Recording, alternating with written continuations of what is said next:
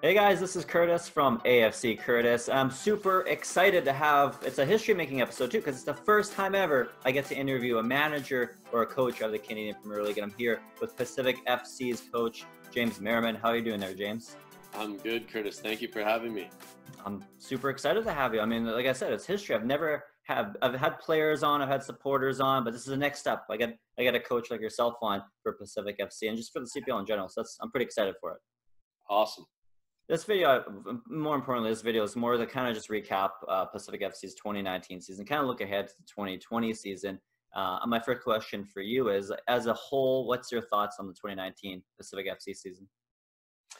Wow, I mean that's a big question. It was a huge undertaking for the club, for the ownership, for everyone, for the staff. A lot of beginnings, right? There's a lot of firsts. So in terms of that, it was a lot of work and a lot of energy, and you know, people worked extremely hard to make it happen. And I think in that it was a massive success, and that we have it off the ground, and now we have a program, we have a team. The fans were excellent. The stadium, I don't know how much, you know, if you saw the building slowly was getting finished with the season, so it really wasn't even done until August. Which was kind of a metaphor for where we're at as a club and as a league. So, you know, a lot of firsts, a lot of hard work. We're off the ground. We're up and ready to go. So, you know, in terms of a success, I think it is a massive success to get it started. Yeah, no, I felt like just specifically your club, Pacific FC in general, we're kind of one of the younger clubs, right? They led the league, I believe it was in under 21 minutes Yeah, this year. They had a lot of young players for a good example, and I yeah, really didn't know for me like exactly like how you would gauge the success of the season. Like, would it be like obviously ultimately you want to win the CPL trophy, but the little successes sometimes, you know, in order to win a big trophy like that, you kind of have to take it in steps. Kind of you have to climb the stairway of success, right? yes. And I felt like the first step for you guys was just to get the young players out there, get them playing, get them minutes, get them developed. Do you feel like that's kind of the way the season went for you? Like that, you finally were able to say, yeah, we got that first step out of the way? I do. Yeah, that was the identity that we wanted to create. That's our philosophy, our vision for the club is, you know, young and dynamic Canadian players, and helping them go towards their potential. That's what we're trying to do, is provide a platform for them. And in terms of that, I think it was successful for sure. And as you saw, as the season went on, some players grew, other players maybe struggled, which is normal, completely normal for young players. But we're going to continue to play them. We want to continue with that path that we've chosen, and that is who we are as a club. That's our identity.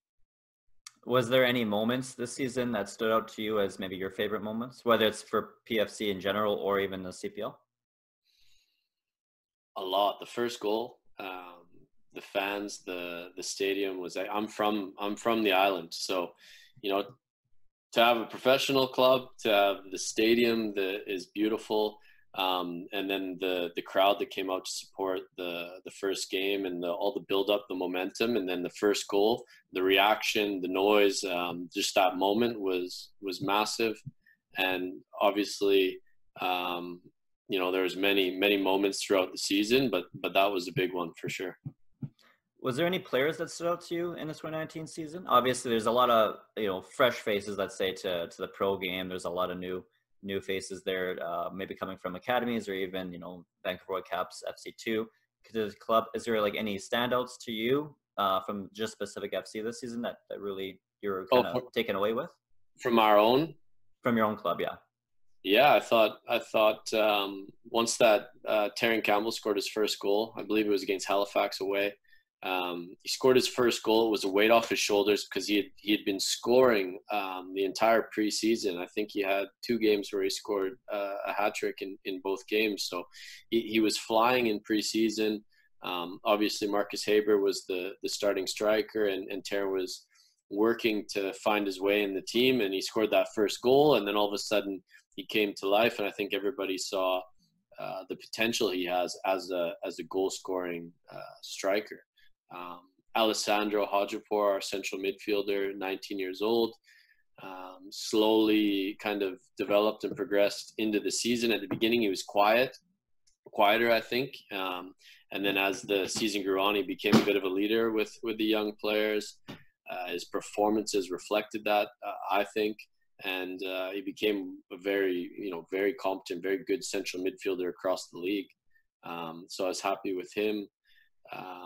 Caden Chung, I think he grew into the season. He ended in a great place. I'm excited to see what he can do next year.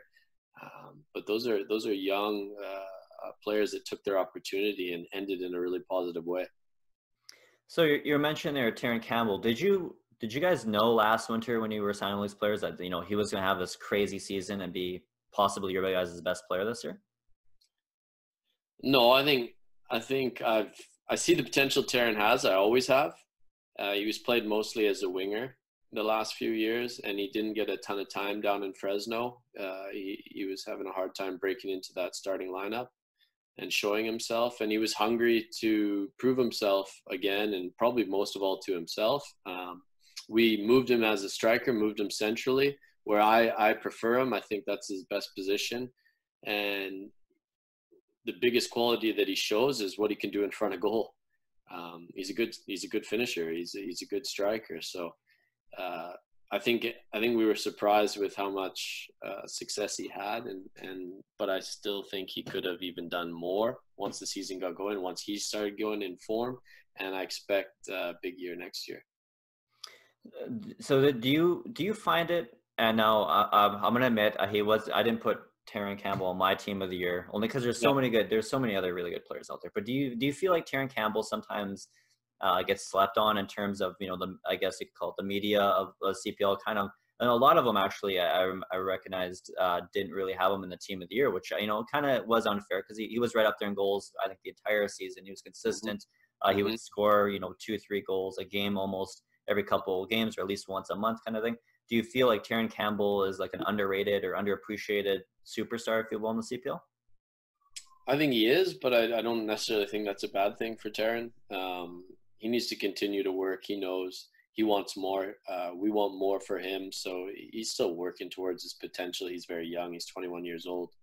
I shouldn't say very young, but 21 years old, and this is his first full real experience in professional, consistently playing and being a player that's relied upon. So he's got lots of room to grow. Maybe a little bit under the radar. I don't think that's a bad thing. People are maybe waiting to see what he does in his second season, and then might be different conversation. But I think I give him a lot of credit. He also is a very strong kid, and he takes a lot of abuse up there, so maybe he doesn't get enough credit for that physically. But no, he's in a good place.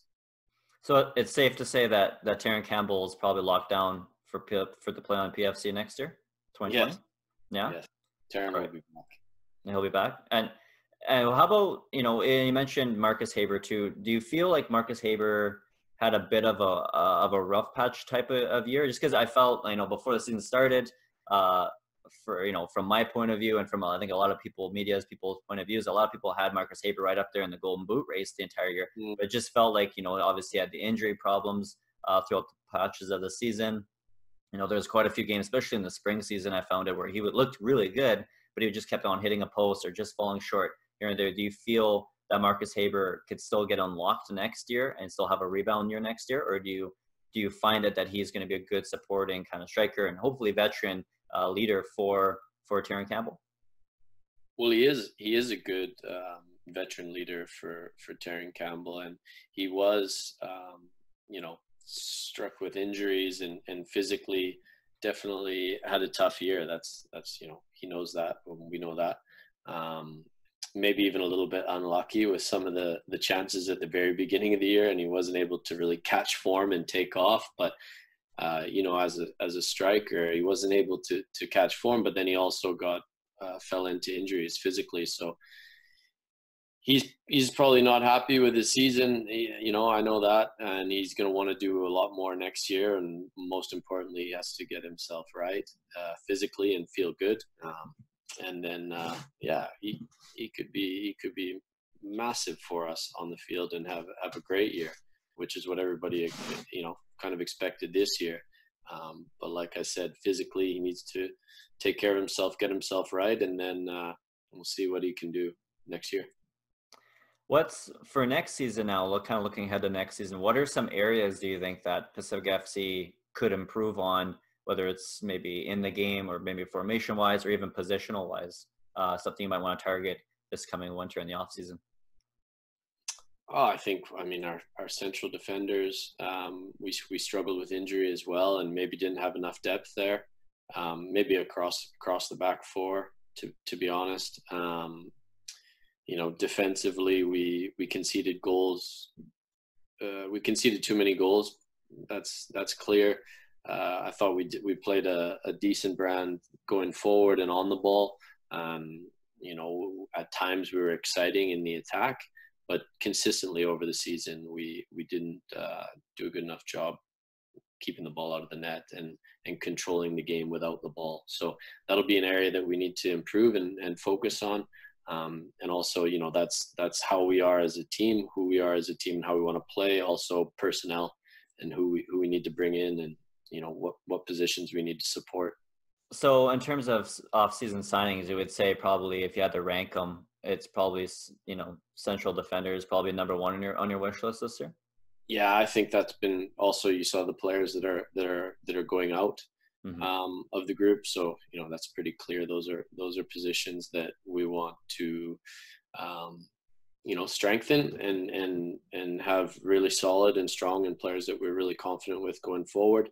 And yeah, and then a few others as well. So when could we maybe expect some signings, whether returning players or new signings? Yeah, I think in the next few weeks, the next couple of weeks, players will start to roll out, and you'll start to see the team taking shape. Yeah. Yeah, it's because it's been a really quiet. I mean, not too quiet. I mean, I'm in Winnipeg, right? So for Valor FC, they literally just announced something. I think it was on Thursday or Friday. Before that, I was like, are they even around anymore? You know, you didn't even know because they were so quiet. But I mean, and then yeah, Pacific FC was another club I was kind of wondering too, because they announced those players. Some of those players were, you know, were leaving the club, and obviously there was Norman Jr. and Smith. Both their loan deals are now over. Yeah. Now let's quickly talk about too Marcel Dijon. How big of an impact was that when he got injured for Marcel? Like how impactful do you think was that? Do you think if you had him for the full season of health, do you feel like you could have contended a little bit better for possibly a top 3 spot? For sure. I mean, Marcel de Jong is, in my opinion, you know, one of the best players, if not the top player, and across the league, and in what he is and what he can do today, and also obviously in his experience as a player. He's an excellent player. He's excellent character and person in the locker room. His professionalism, day to day, how he goes about his business is so important for the young players. And you know, most of all, he was frustrated with the injury, the timing of the injury, and then not being able to play a bigger role in the season. You started to see, you know, just in the little snapshots, the times that he can't come onto the field, kind of his presence and what he brings to the group. So we can't say what we would have done with him because we don't know, to be honest, but would he have been a massive help, and is he a huge factor in our team? For sure. And he was also our captain, right? And that was decided in preseason before he picked up the injury. So that was a huge piece that we missed.